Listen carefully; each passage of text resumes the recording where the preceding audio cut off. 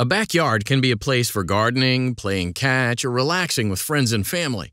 But why settle for these when you can build a gas station instead? That's what Christina McLean did in her upscale residential neighborhood.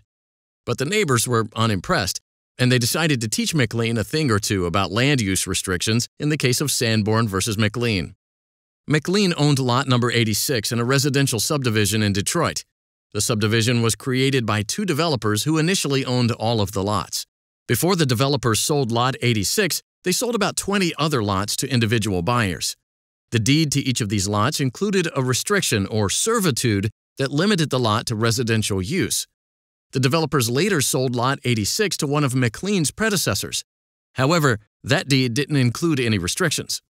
Eventually, the McLeans bought lot 86. None of the deeds in the history of the lot contained a residential restriction. There was a partially built house on the lot, which the McLeans completed and occupied.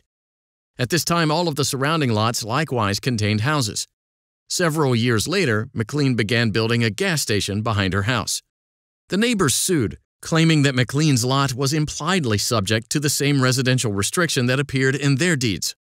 In other words, the neighbors argued that McLean was bound by a so-called implied reciprocal servitude that restricted her lot to residential use. McLean argued that the neighbors couldn't enforce the restriction against her because it didn't appear in her deed and she didn't have notice of the restriction. McLean lost in the trial court, which ordered her to stop construction.